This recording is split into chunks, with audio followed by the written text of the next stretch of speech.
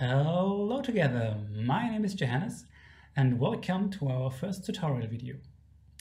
In this video we will teach you the basics of infinity maps and how to navigate your way around the interface so that you can create your own maps and scale your own ideas. Let's get started with the basics.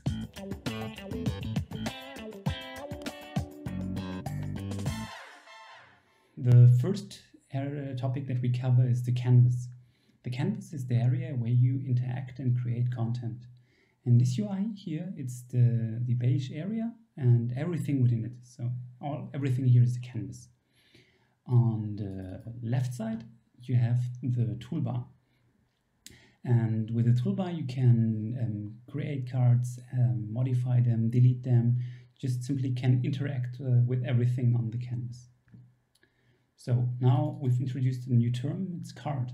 And basically the funny thing with infinity maps is that everything is a card. So no matter how many million cards you have, basically everything is just a card within another card. This card consists of two parts. The one is the header and the other one here is the body. And the body, every body again is a container for more cards. You can differentiate these two by the color. So the header always is a little bit darker, and also if you change the color, there will always be a difference in the color. Genau, and well, the lower part is the body. When you want to navigate with the map, you have several ways to navigate. The first one is you can drag and drop, and by this you move around the whole canvas. Another one is you scroll. So with a mouse wheel or with a touch gesture, you can use that to zoom in and to zoom out. If you double click on something, that this card gets in the focus. If you press escape, then you move one visual layer out. And of course you also can navigate with keys. For example, you can use the arrow keys to navigate within one level. And if you press space, then you can center one card. Also, you can use tab and shift tab. With tab you get lower, with shift tab you get higher. And so by this you can also move down and up the canvas. So for the more fancy stuff, if you want to select a card, then just simply left click on it. And if you want to select multiple cards, then you have to click on Windows Computer Control. On Mac it's Command. And then you can multi-select them and then also multi-move them. So to create a new card, you can use the create mode, for example. Then you get here a ghost, and then you click on the ghost and you have a new card and can start typing. Or if you are not in the add mode, then you just can press, if you have selected the card, Control Enter or Command Enter. And then you get another card. And if you press Shift Enter, you get a new child card.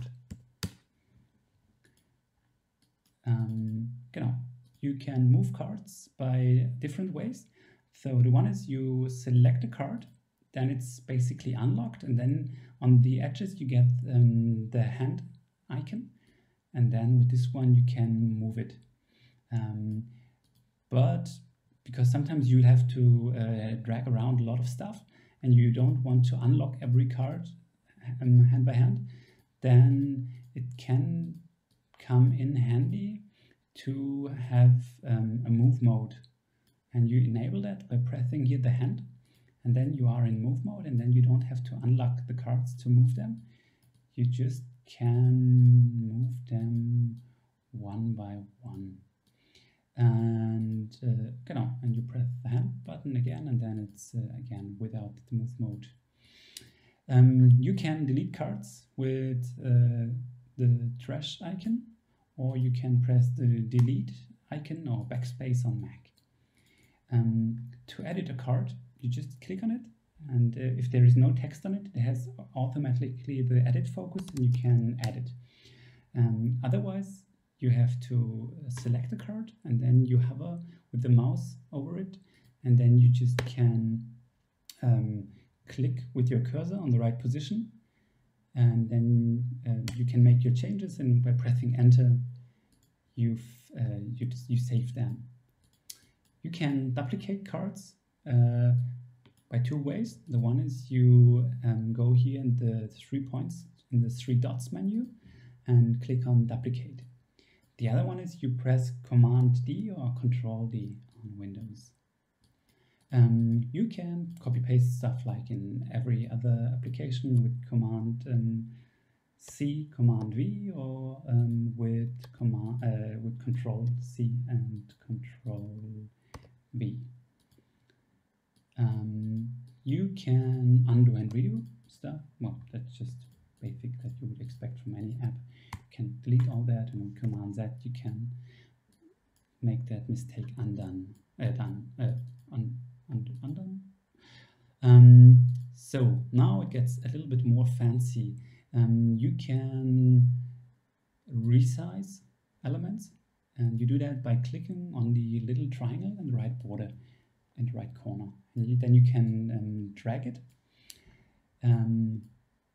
Once you put content into the body of this card, you might encounter the point that the body has not, the content in the body has not the right scale, that it's either too small or it's too big and you can't read it properly. Then you have two options. The first one is you can resize it with the scale down button, and not resize it. You can scale the content. It's just the scale button. There's also a scale up button, but as you have to use that seldomly, it's hidden here in the menu. And you also could do that by with the shortcuts like Control Shift Plus and Control Shift Minus, or with Command on Mac. What's next? Linking cards. To link a card, you click an element, you select it, then you click on the link button, then you click on the item you want to connect it. So that's just basic. Or you use Alt Shift to connect it, and or Option Shift on Mac, and you can by this also connect another card to multiple other cards. You can click on connections to name them or to delete them. For example, I can say, okay, hey, these two guys don't like. Then I also can color, so I can rate this. I can rate this relationship. If I want to see all the connections, then I just can press on Show Connections, and then I can see all the connections that are active at this time. Or I can see basically all the connections active all the time. That's it basically. So if you select a card, you can change its color, and there's also shortcodes for that. So with Control 1 to 9, you can quick change the color. So for example, if you use the color for rating something, you can access them more conveniently. You can add files and images. So basically select a card and then click on Attach File or Image, and then select a beautiful picture, or add a other document like a PDF file, and then you can add it, and then you can see it that it's added, and then with this icon here you can access the document or Usually it should open in a new tab. I'm not sure why it downloaded now, but we will fix that soon. Also, if you want to use templates, for example, for developing a new business idea, then you just can add a new template. Here you click on select a card, you select a card, then you click on the 3 dots menu, then you go to templates, then you manage or insert templates, then you add a template, for example, a lean canvas by clicking on it, and then you have it and you can fill it. Also, you can use your own templates. So you do that by selecting a template or something that is similar to a template like this my personal professional pizza rating template.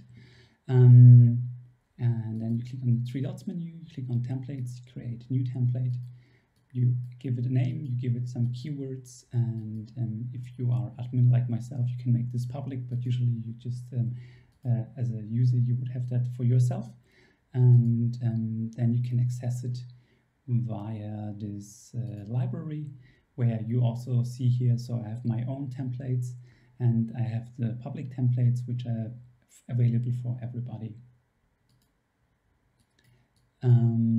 You can, if you have created enough content, take this content and share it with other people, and you do this by going to share map, and then you can share your map. If you do that, it's shared publicly, so everybody can see it and it's listed on our homepage. If you click on share unlisted, then the map will be shared, but it will not be listed on the homepage. So only those people who have access to the link can see it. And then that's already a quite good protection, because it's quite hard to guess these links, because there are many trillions of options how this combination of words and numbers could look like. And also it's important, if you share this part here, this is, indicates where you are in the map. So this